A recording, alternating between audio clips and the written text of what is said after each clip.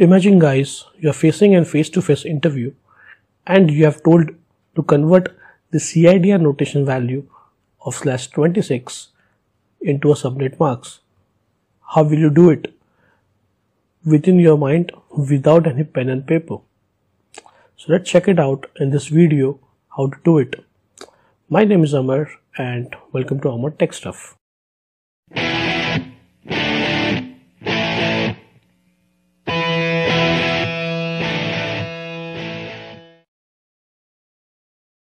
Guys, to convert the CIDR notation into subnet marks, you need to memorize a table which I call as conversion table. But before that, let's first understand what is subnet marks.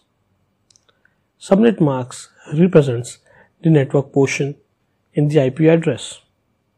For example, if you have an IP address 192.168.3.2 having a subnet marks of 255.255.255.0, the first 3 octet of this IP address will represent the network portion. Now let's talk about CIDR notation. CIDR notation, also known as CIDR notation or slash notation, is the easiest way, or we can say a shortcut, to represent the subnet marks. It actually represents the number of the ones present in the subnet marks. Now let's focus on what exactly the conversion table looks like. So guys, here is the conversion table. In this conversion table guys, you can see there are 2 columns. One representing number of ones present in the octet and the other subnet marks. You can see here that the number of ones present in the octet is 1, then the subnet marks is 128. And when the number of ones present in the octet are 2, the subnet marks is 192. For 3, it's 224. For 4, it's 240. For 5, it's 248. For 6, it's 252. For 7, it's 254. And for 8, it is 255.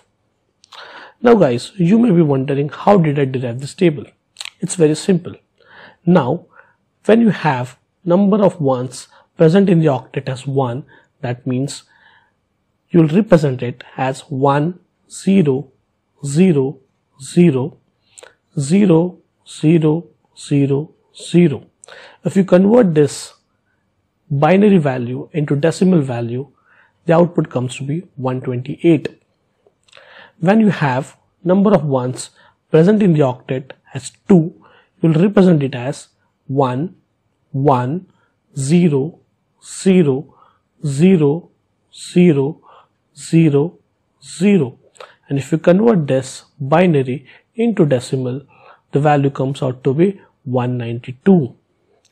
In the same way, you can try and figure it out for the remaining ones. Now let's try the examples. Guys, now let's go back to our interview question where we are told to convert /26 CIDR notation value into subnet marks. Now guys, the number 26 can be represented as 8 plus 8 plus 8 plus 2. Now, if you refer the conversion table, 8 represents 255 and 2 represents 192. So I can convert the CIDR notation value of /26 into subnet marks value of 255.255.255.192. Isn't it simple guys? Now let's take some another example. /9. Now the number 9 can be represented as 8 plus 1 plus 0 plus 0. Now again refer the conversion table. 8 represents 255 and 1 represents 128, whereas 0 is simply 0. So you can represent /9 as 255.128.0.0 as subnet marks. Now let's take some another example.